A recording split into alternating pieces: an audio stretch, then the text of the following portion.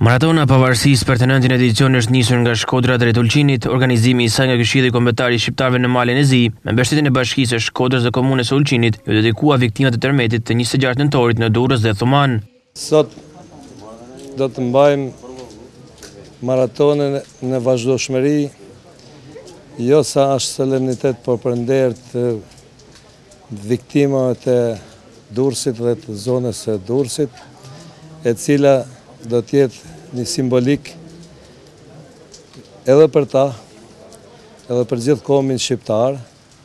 që ishte një kufi i blokuar, por as ky rast, as kjo viktim, as viktimat, as tragedia, s'do të mbyllim më kufinin me Shkodrës dhe Ulqinit, mes shtetit Amë dhe neve Pakicat, kështu që ne falenderojmë të dy bashkit, të cilat e patën këtë çështje në shqyrtim dhe e aprovuan si rast simbolik për përkrahin e gjitha familjeve të cilat për fatkeq hupen më të dashnë e tyne, dhe ne në këtë mënyrë dëshirojmë t'ja shpërblejmë aq sa na lejon mundësia jon kulturore, ose po më mirë them sportive, dhe Maratona Ulqin Shkodër besoj kam binjë thellë që me sot do të është vënë themeli mijëvjeçar të ardhshëm që do të mbahet në solemnitet tjera, inshallah çdo herë për qef, e këtë rast do të mbajmë për nder tyne, lavdi u qoftë të gjithëve atyne që humben jetën dhe e paçin tokën e lehtë. Këtu në Shkodër po bëhet maratona që është në qendretorin e Pavarësisë, që ka fillu Ulqin, Shkodër, Shkodër Ulqin.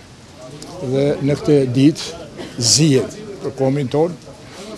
për të rënë në Termetin në Durrës, për respekt të tyne organizojmë këtë maraton. Me shumë respekt për të tanë ju,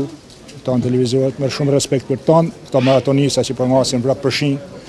për të nëru, për të respektu vetën tonë. Fillimisht gjithë shqiptarëve, kudo që ndodhen, ju uroj ditën e Pavarësisë dhe ditën e flamurit kombëtar. Së dyti gjithë familjarëve që kanë mësu, domethënë që kanë viktima në familjet e tyre për shkak të tërmetit katastrofik që ka goditur Shqipërinë, ju shpreh ngushëllimet. Dhe së treti shpreh vullnetin dhe gatishmërinë e Këshillit Kombëtar, Bashkisë Shkodër dhe Komunës së Ulqinit, që kjo maraton t'ju dedikohet viktimave të këtij tërmeti, së pari, dhe së dyti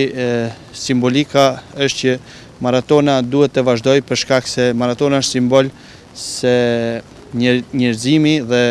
do të triumfoj domethënë vdekjen përmes maratonës, sepse edhe vetë maratona ka atë mesazh, domethënë se është triumfuese ndaj vdekjes, dhe për atë ne vendosem që të gjithë aktivitetet tjera që Këshilli kishte planifikuar, Këshilli Kombëtar në Malë të Zi të mbahen në Ulqin, Tozë dhe Plavë dhe Guci, të anulohen gjithë koncertet festive, vetëm maratona të vazhdohet si shkak i triumfit të jetës ndaj vdekjes, dhe ky është mesazhi i kësaj maratone dhe i dedikohet viktimave, siç thash, të Termetit. Ndërkohë para nisjes u mbajt 1 minutë heshtje në nderim të jetëve që u shuan nga fatkeqësia natyrore në vendin tonë.